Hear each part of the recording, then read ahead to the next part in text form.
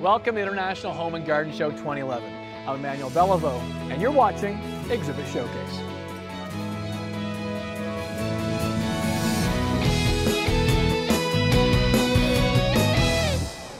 Feel what it's sitting on? Yeah, I feel that, yeah. Now just lift it off about an inch, right straight up, and then set it back down. It becomes heavy now.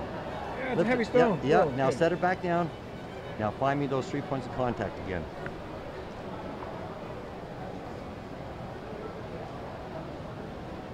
Yeah, just wobble it back and forth.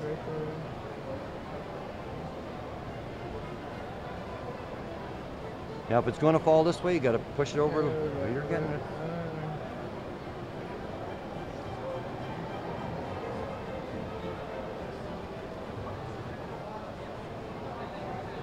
You got it. Now, Nice. you see that?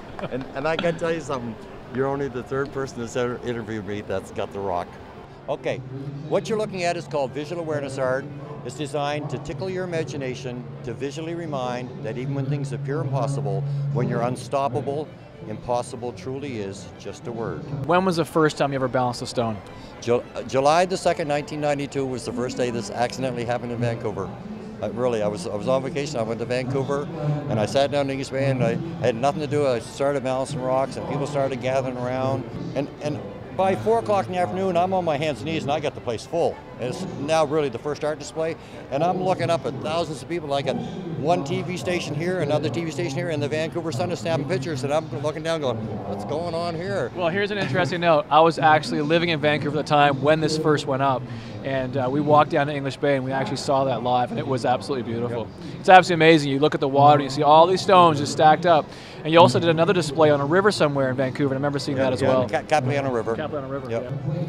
It's nice to come and do these shows to say thank you for Rock Valley for everything they do, supplying stones for the CNE and other shows I do.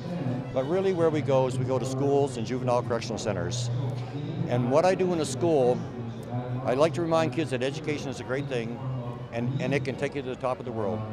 But unfortunately, education doesn't work for everybody. So I'd like to go to schools and remind these kids, if education's not working for you, before you go to the drugs and the alcohol and the gangs, try the other choice.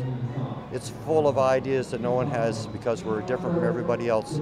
And maybe I don't touch everybody, but you know, I honestly believe that maybe I touch one kid, that when the drug man comes, when that crack man comes to him, he just looks and go, you know, I met this guy one time at Balance Rocks that told me that your drugs would make me feel good. But you know something, he told me that maybe I'd go to the top of the world with this thing. And that's really why I do this. So, you speak at schools. How does someone get a hold of you to have you speak at a school? rockonrock.ca is my website, and you can get all the information right off rockonrock.ca. And I have an email address that's rockonrock@hotmail.com. And the neat thing about a school, I don't leave until every child has balanced a rock, at least one rock every in a whole bunch. And there's a reason for this. They look at it and they go, well, that's impossible. And I hate that word.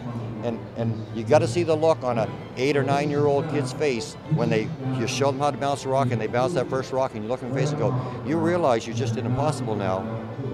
And it clicks in. I just did impossible. And I think it stays in some of those kids' heads forever, that nothing will ever, ever be impossible in their life. I honestly believe this. I'm Daryl Maddeaux, and remember, there's no show too big for Exhibit Showcase. We're here to take in some of the wonderful exhibitors at the show and talk about what they have, which is new, which is exciting. I think Jenna's got took about 1,000 photos, and they're good.